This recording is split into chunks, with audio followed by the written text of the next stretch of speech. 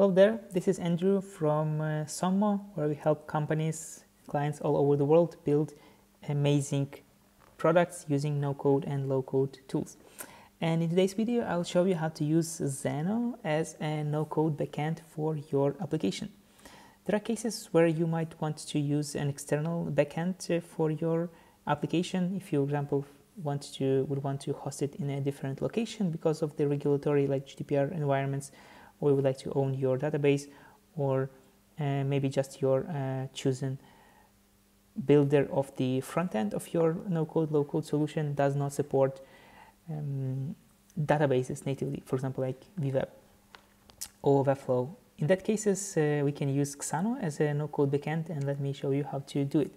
After signing up, you can go to your databases and create the schema for your databases, where I like here created simple schemas for companies with title, executive, logo, location, etc., as well as user. Extended user was a standard one, product, and order, for example. We'll be working mostly with just company and users. So and the great part about Xano is that pretty much it, just creating the tables would be enough. They would automatically give you a default set of API, default group of APIs for you to work with your database. For example, with your company's standard REST API to get single company, get list of companies, create, delete, update, etc. Let's go to Postman and make, for example, a simple request to my Xano API to get a list of companies, and here it returns a list of my current companies in my demo database account. Of course, to be able to build a full-fledged applications, you would want to authorize your users, and it is also can be done simply and fast with Xano. They offer you standard login through email password out of the box, and you can add external login providers as well if you need, like Google, Facebook, etc. And again, give you API to log in and sign up your users. I already sign up. Let's authorize my demo users, my demo user, for example, through their API with email and super secure password. Don't use it in your application, it's just a demo. To get a AUS token right here that I can copy and use for my authorized calls later. So let's make, for example, you can see these are not authenticated calls. Let's make, for example, users an authenticated one. If I would make a call to this user without authentication, it would respond me that it is oh, not this one. It's for post users. Let's make this one now authenticated.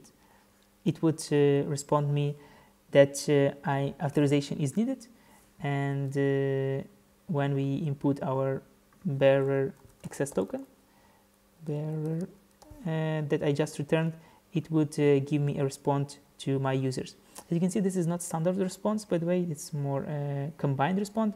I'll show you why.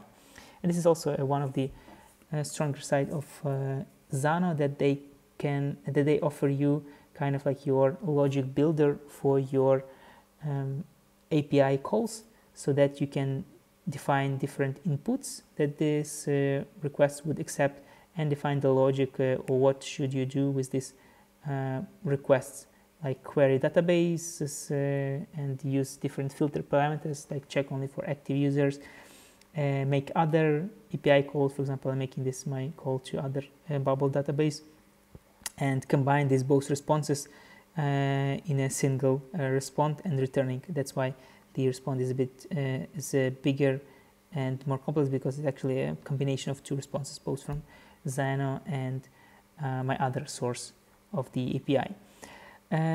This is great on like in theory, but in practice, to be honest, I find it a bit hard to work with this UI builder of functions and data manipulation and caching and others utilities that they offer. A bit hard to understand and not very standard, but anyway, they're here for you to use in case you need it.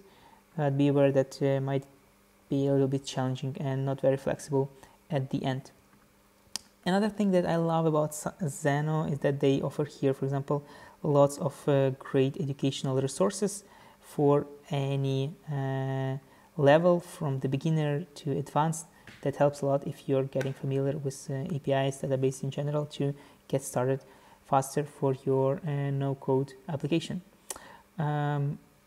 Also, I find Xano pricing a bit high, maybe higher than competitors, for example, like Firebase or Bubble or Supabase charge much less for very similar services.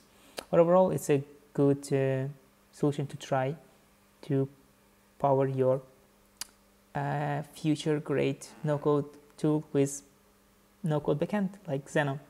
Let me know how do you like it, what do you think about it, what's your experience using Xano, and we'll be glad to hear that. Thanks for watching and take care.